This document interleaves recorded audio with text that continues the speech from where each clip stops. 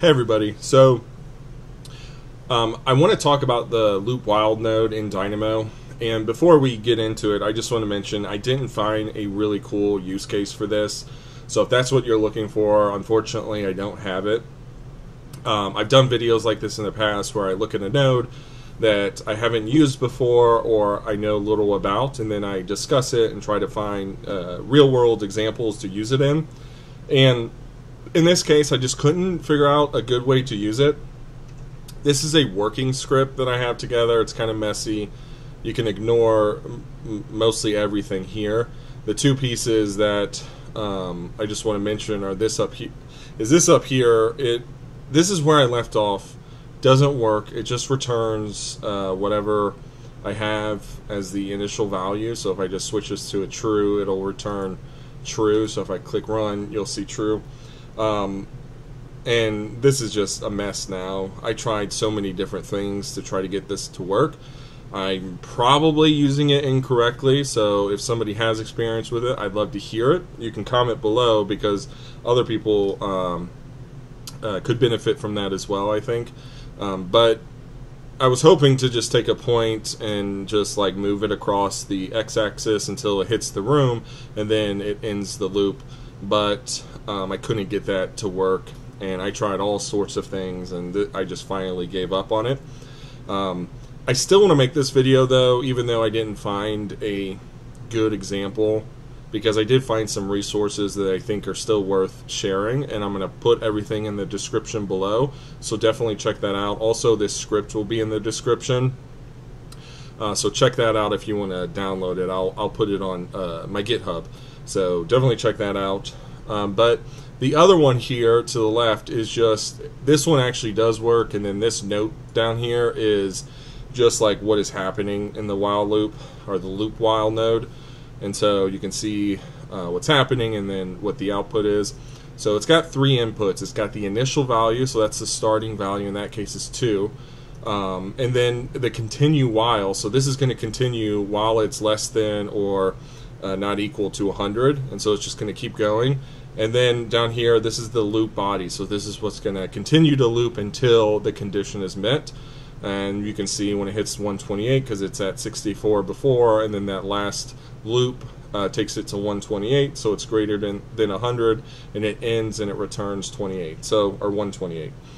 I can possibly I can partially envision like something to use this in. I just haven't had a chance to.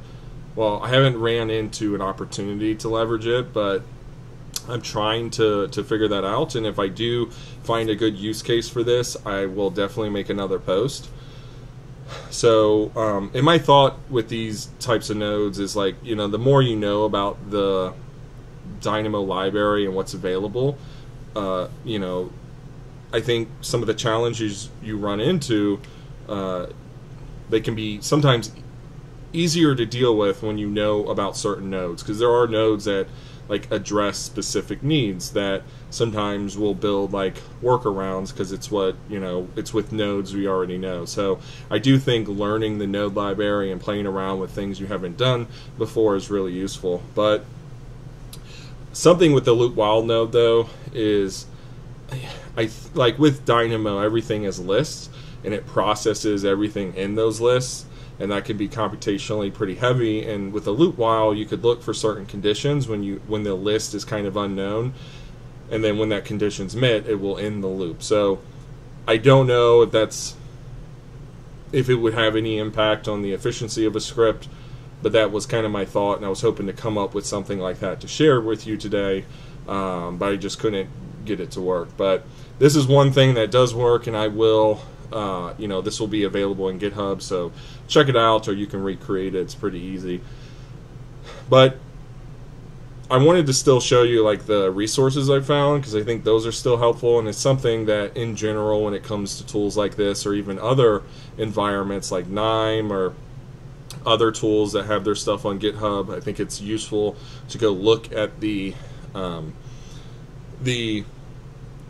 commits that they do. So you can see the commit for the they added a test for the LoopWhile, and then if we jump over, we've actually got the function. So the LoopWhile node function, so that's this right here, It's not terribly complicated. It's pretty straightforward, and that's what like by looking at that, I thought I can get something working where I was actually doing something with geometry or Revit data, but I couldn't do that, or couldn't figure out how to do that. But I find it really helpful to come out here and look at the code, because that sometimes can help explain why the output is one way or another. Something else I found was this cool paper. So they did talk about the looping, and pretty much said it was kind of a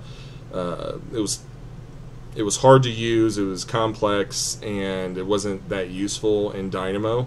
And if you do have a situation where you need to use a LoopWhile to use Python, Python's usually my default for this kind of stuff anyways.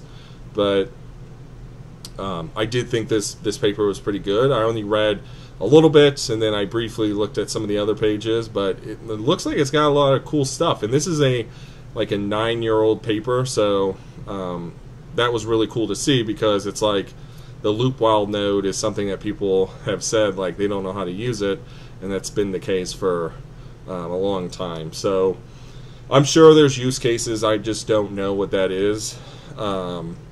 You know, use cases in a way that would actually be used on a real project, and also benefit more than, say, doing something in a simpler way, like managing just a couple lists.